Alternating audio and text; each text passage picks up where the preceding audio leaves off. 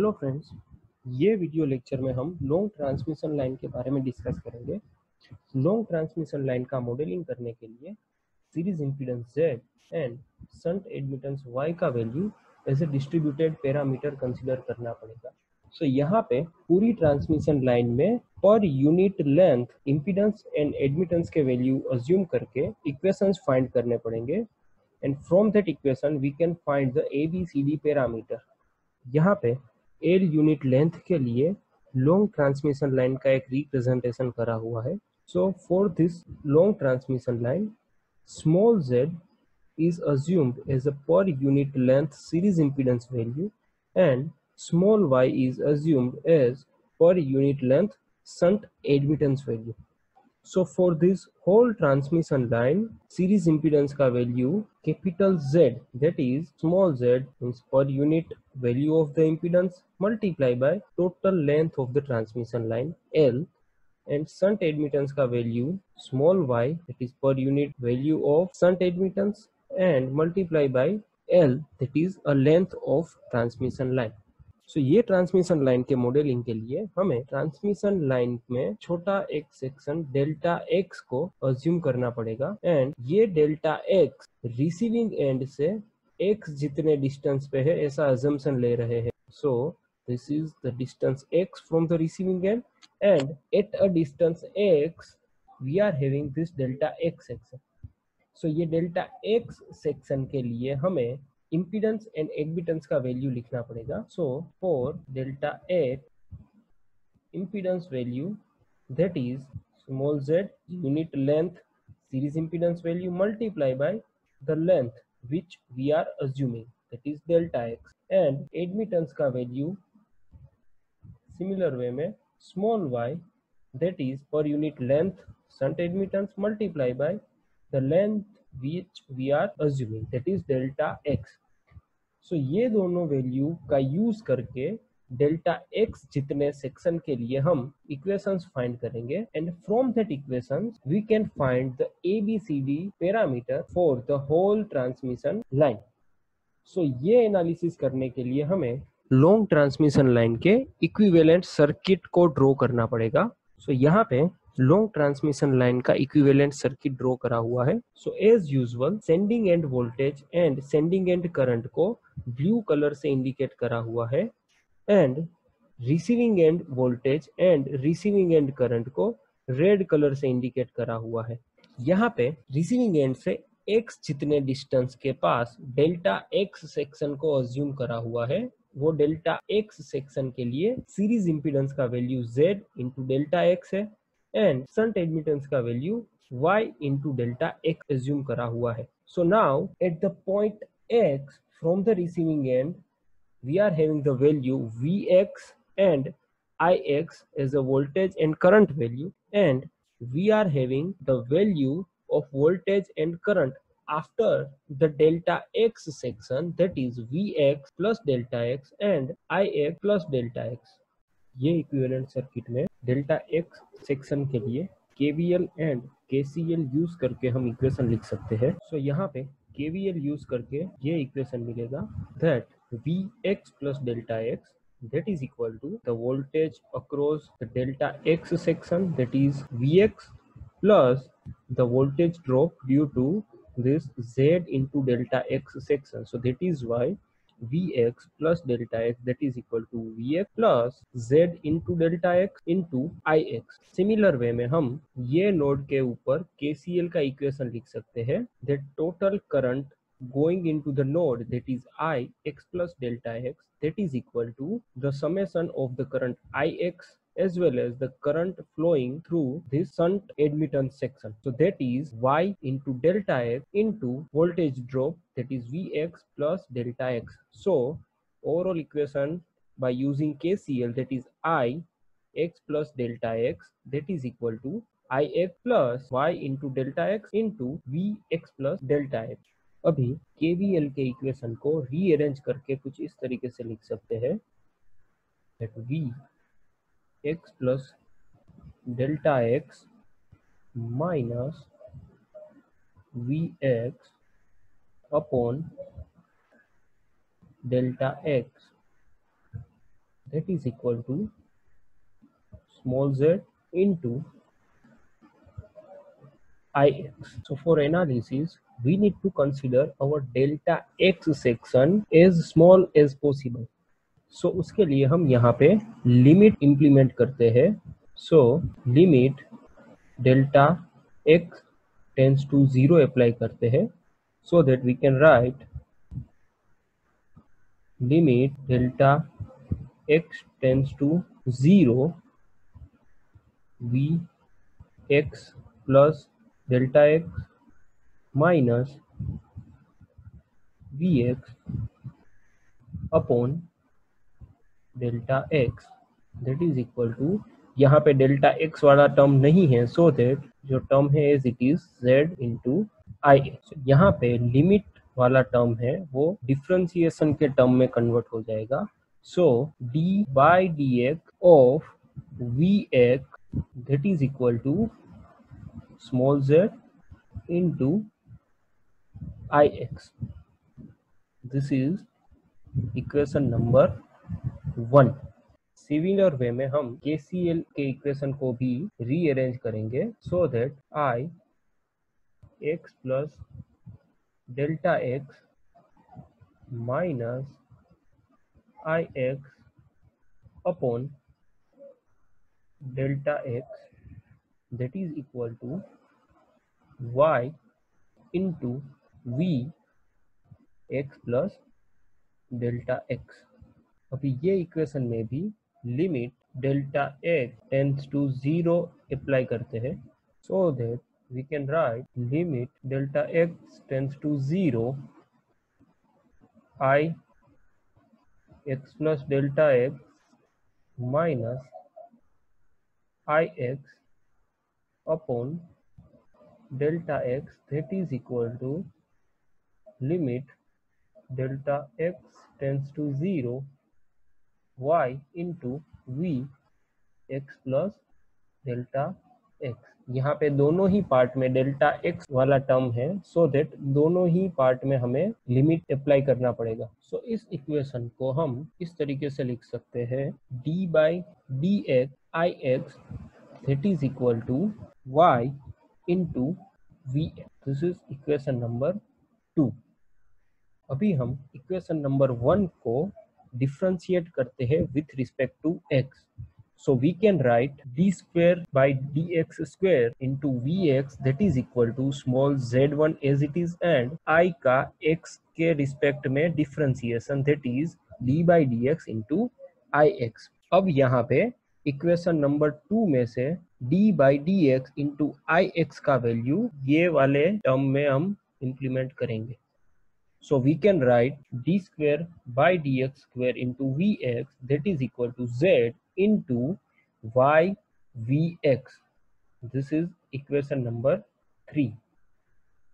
अब यहाँ पे इक्वेशन नंबर 3 में yz that is equal to gamma square assume कर रहे हैं, where gamma is a constant, so that gamma that is equal to in square root of yz. अब equation number 3 में y and z की जगह पे हम गेमा स्क्वायर को इम्प्लीमेंट करेंगे. So we can write the equation like D square by D x square into we x that is equal to गेमा square we x. This is equation number 4. अब यहाँ पे equation 4 is a second order differential equation. तो यहाँ पे हम ये second order differential equation का एक वेल नोन सॉल्यूशन एज्यूम कर रहे हैं, that is we x that is equal to a into alpha raise to गेमा x plus b into epsilon raise to minus गेमा x, and that is our equation number 5. So differentiating equation number 5 with respect to x, so we will have d by dx into vx that is equal to a into gamma epsilon raised to gamma x plus b into minus gamma epsilon raised to minus gamma x. ये equation में d by dx into vx का value हम equation number 1 में से लिख सकते हैं, that is small z into I x. सो ये इक्वेशन को अगेन रीअरेंज करके हम लिख सकते हैं small z into I x that is equal to a gamma epsilon raise to gamma x minus b gamma epsilon raise to minus gamma x.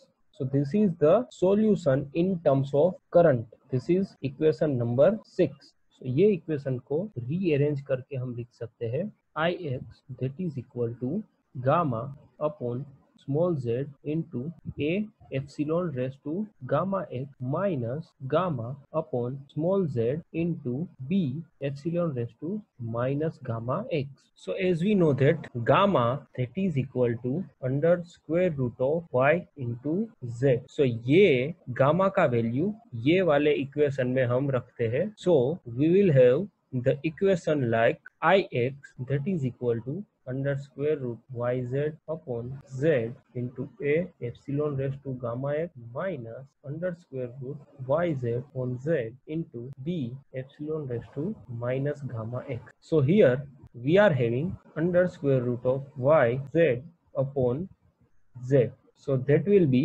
under square root of y upon z. So हम यहाँ पे लिख सकते हैं that ix that is equal to under square root of y by z into a epsilon gamma x minus under square root of y by z into b epsilon raised to minus gamma x. So here assuming under square root of z by y that is equal to capital ZC, that is called as a characteristic impedance.